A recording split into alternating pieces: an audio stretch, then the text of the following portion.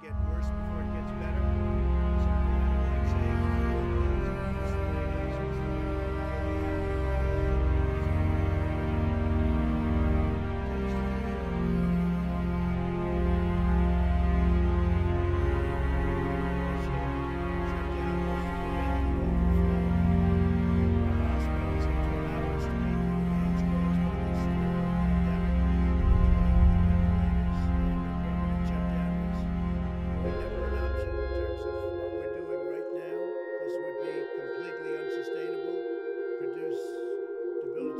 Instead, asking Americans to use masks, socially distance, and employ vigorous hygiene, wash your hands every chance you get while sheltering high-risk populations.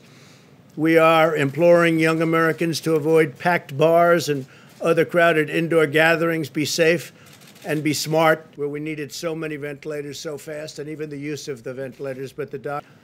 We're surging testing capacity to identify and isolate cases. This includes a newly approved testing platform to nursing homes across the South. We're being very, very vigilant with respect to nursing homes because you know all of the problems that we've had with so many people, so sadly, they were infected.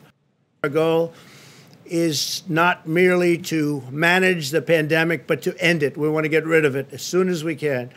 That is why getting a vaccine remains a top priority. 2 vaccine candidates are entering the final stage of clinical trials this month.